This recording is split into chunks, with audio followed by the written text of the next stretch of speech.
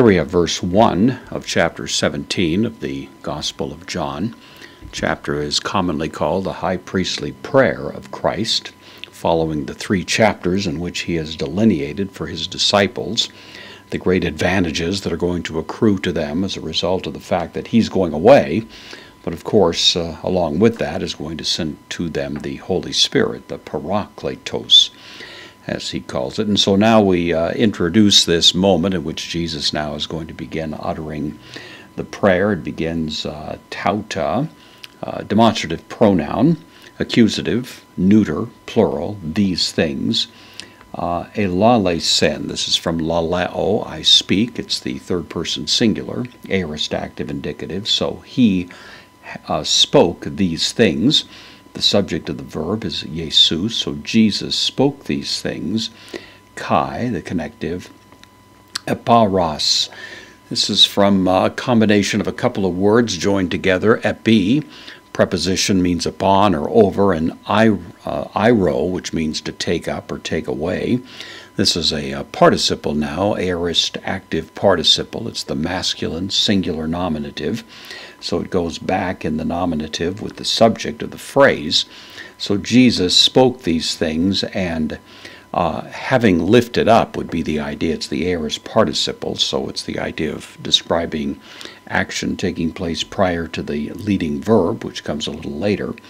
So he spoke these things, and having lifted up, and then tous, the masculine plural, accusative article, the ophthalmos, the eyes, from ophthalmos, an eye. This is the plural accusative of this masculine noun. So having lifted up the eyes, autu, possessive pronoun, masculine, genitive, singular, the eyes of him, ace, preposition, takes the accusative, tone, here's the accusative article, orinon, into the heaven. So the idea, lifted up his eyes, into heaven, apon, here's the main verb. This is from lego, I say, it's the third person singular, aorist active indicative, he said. And then now quoting, pater, which is father, addressed here. It's the vocative, so father, addressing, of course, God the Father. Aleluthen, this is from erkamai. It means I come. This is the third person singular perfect active indicative, so it has come, it has arrived would be the idea. That which has arrived, the subject of the verb is hehora, the hour, feminine, nominative, singular noun, so the hour has arrived. Doxason, from doxazo, means to glorify. It's the second person singular, aorist active imperative, so it's a command, glorify.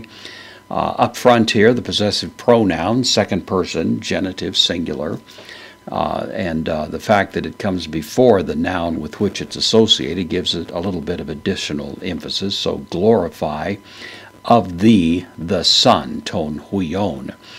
These are the object of the verb here, so glorify of thee, the Son.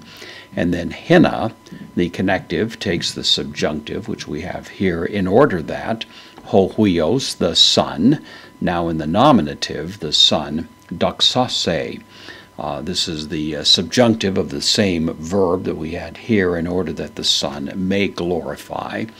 This is the third person singular, aorist active subjunctive, in order that the Son may glorify, se, the second person singular accusative pronoun, in order that the Son may glorify thee. So this is kind of the thematic declaration at the beginning of this prayer. It's a request, a command really, that the Father would glorify the Son in order that the Son might glorify the Father. And we have, of course, a theme that shows up on other occasions as well, that the Father glorifies the Son so that the Son can glorify the Father in the same process. And of course, that's going to be in some ways the heart and subject of the ensuing prayer.